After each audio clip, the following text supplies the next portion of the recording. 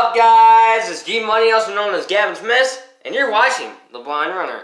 How's your day going today? Mine's going pretty good, you know? Today's video is about how to do long runs. And since I have a long run tomorrow, a 19-miler, so how should you run a long run? And, well, you don't want to start off way too fast. Your mile time should be consistent, okay? And they should be slower than normal. Okay, if you're holding let's say you run 5 miles one day, and you're holding a good pace. You don't want the same pace in your long run. You want to slow it down, and when you're out there, you want to stay relaxed. And don't let your brain say, man, I'm running long today, I can't do this, I can't do this. Don't let it say that, okay? If you let your brain talk you out of it, you're not going to last long. You're not going to last as long as you want to go. So you got to kind of fight that out and just stay calm.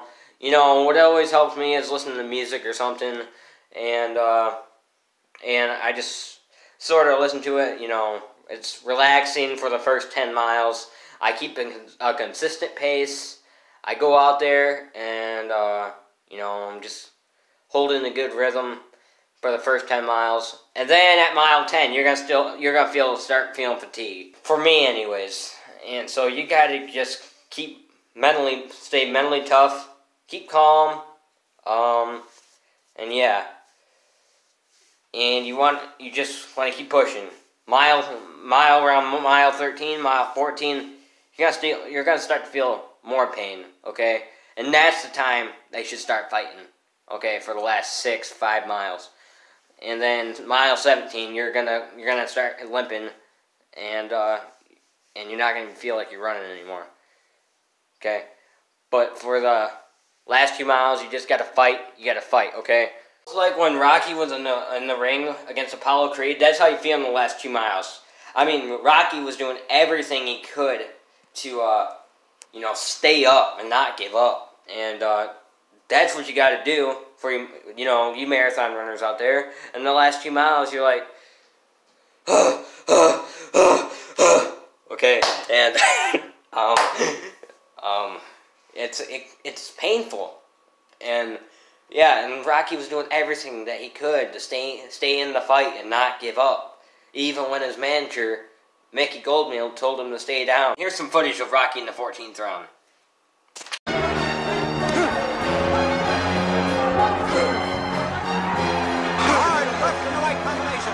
What is keeping him up, Bill? I don't know. Can't even get his gloves up to protect him. He's defenseless now, Bill.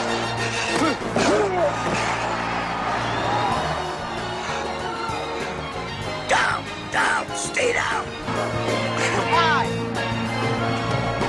6, 7, 8.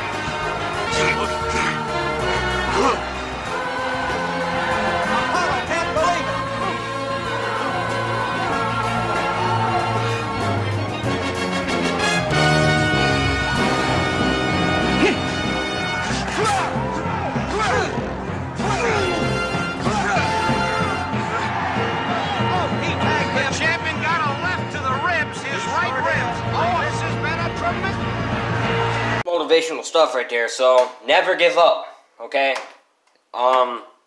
Even when you want to, just keep fighting, okay? Top 3 hardest sports that I think are the hardest when it comes to endurance are, and don't be criticizing me out there. So I mean, leave a comment down below if you have another sport that you want to add in or something.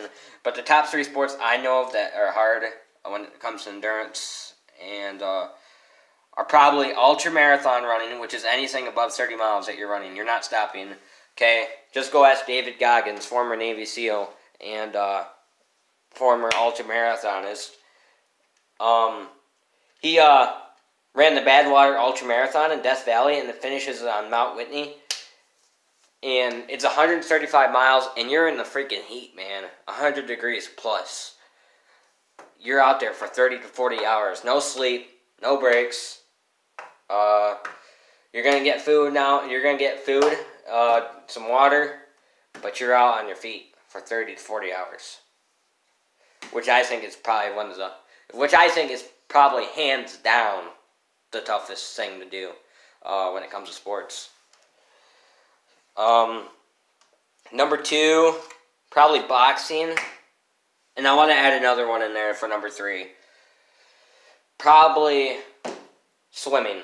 You know, I can't swim to save my life, okay? I tried it before. I can swim for a little bit, but as much as I run, there's no way. There's no way.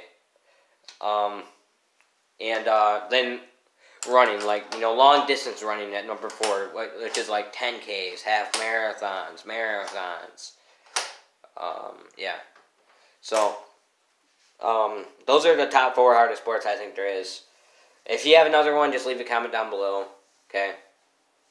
Yes, football's hard physically, okay? It's hard physically, but I don't think it's hard endurance-wise as those other 4 sports. And yeah, football is a hard sport, so I already know it's a hard sport. And wrestling is too, okay? Wrestling will probably be number 5 for endurance sports. So, yeah. I mean, I've known some pretty tough wrestlers at our school, and they worked their butts off. So yeah, and I'm sure it's even harder in college, way harder in college. So that's your video for today, guys. I'm gonna do a vlog later tonight, so stay tuned for that. So yeah, just remember, when if you runners out there, if you're doing a long run, just stay calm, listen to some music, just breathe, okay? Just breathe. Just go. Stay relaxed. Don't panic, okay? Panicking is the worst thing to do when it comes to long distance running. I panicked so many times in my running career, and it didn't go well for me. Okay, so just stay calm. And when your brain starts saying all this crap to you, like after the 10th round, like, we gotta stop. Just fight it off, okay? Fight it off, okay? And just stay relaxed and keep breathing. And then 13, 14, around mile 13 and 14, you're gonna start to hurt physically. Mile 15, 16, 17, you're really gonna be hurting. And then the last 2 miles, just hang on. Don't even worry about the time anymore. Just hang on in the last 2 miles. Alright, so yeah, that's your video for today. And like I said, I'll be posting a vlog later tonight. So, have a good afternoon. Thank you for watching this presentation, brought to you by The Blonde Runner.